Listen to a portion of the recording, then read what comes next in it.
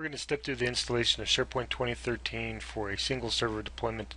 For this installation, I'm going to use the Foundation Edition. For single server deployments, they're good for evaluation, development, training and demonstration, and perhaps pilot evaluations. Deployment restrictions, which are very important. You cannot use this method on a domain controller and a workgroup environment. Again, this is not supported for production on a domain controller. If your computer is in a workgroup, you cannot install the app fabric for Windows Server. SQL Server 2008 R2 Service Pack 1 Express Edition is installed. We'll address that in just a moment, but keep in mind that Express Edition does have a 10 GB per database limit.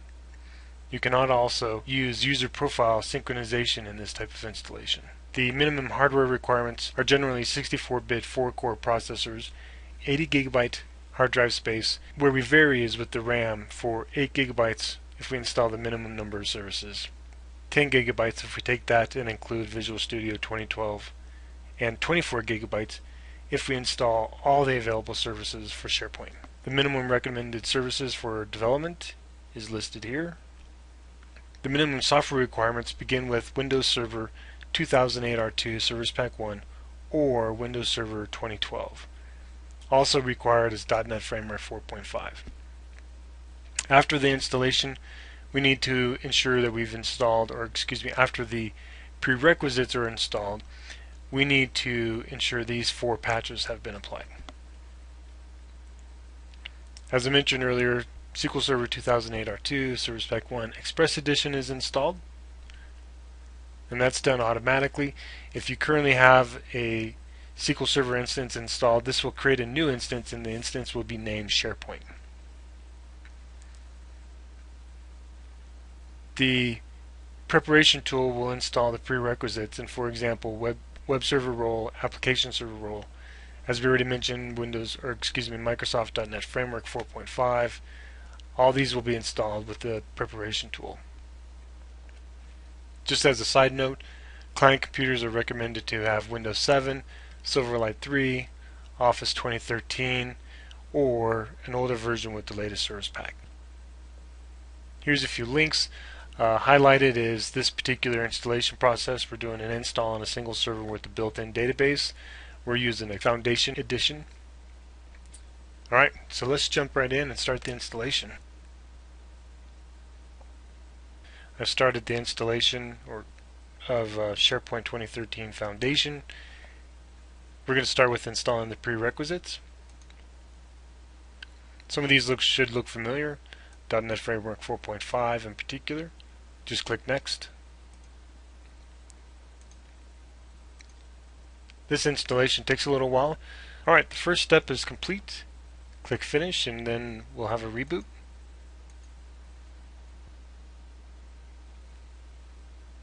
Okay, we've just finished the reboot. This automatically restarts. And that part's complete. Click Finish, and we'll do another reboot.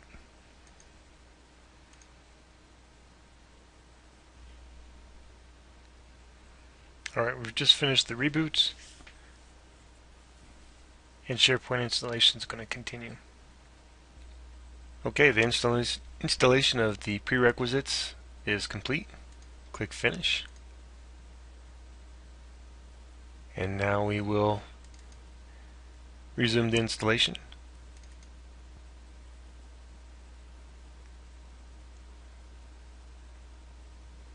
Okay, so we're back at the splash screen. Let's begin the actual installation of SharePoint Foundation. Accept the terms for the agreement. Here we're going to do a standalone installation. Note right here, include SQL Server 2008 R2 Express Edition.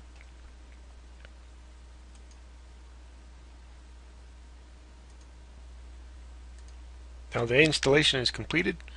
We're going to go ahead and ensure that this checkbox is checked to run the product configuration wizard after we click Close. If we do not check that, it can be restarted or started from All Programs, Microsoft SharePoint 2013 Products, and the bottom one here, SharePoint 2013 Products Configuration Wizard. Let's go ahead and click Close, and that'll automatically kick off. Alright, let's begin. Click Next. Yes, that services may be restarted.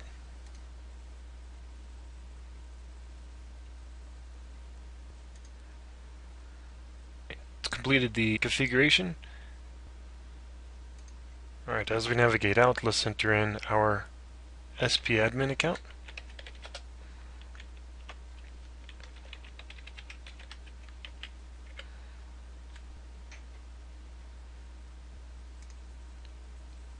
Okay, that wraps up the installation. Here's our first sample site.